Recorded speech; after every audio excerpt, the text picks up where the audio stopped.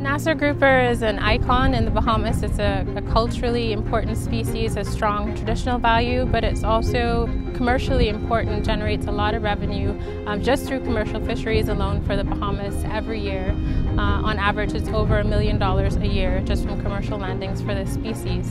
Large numbers of fish that are concentrated in really small areas. It's really easy to harvest them relatively quickly, but it means what you're doing is not allowing them to reproduce, to contribute to the fishery, and what we're starting to see is a decline in the population. Globally, this species is severely threatened. Numbers have drastically decreased, and it's listed by the IUCN as now a critically endangered species. It was formerly an endangered species, but now it's critically endangered. So there's a real threat that we can lose these populations of Nassau grouper.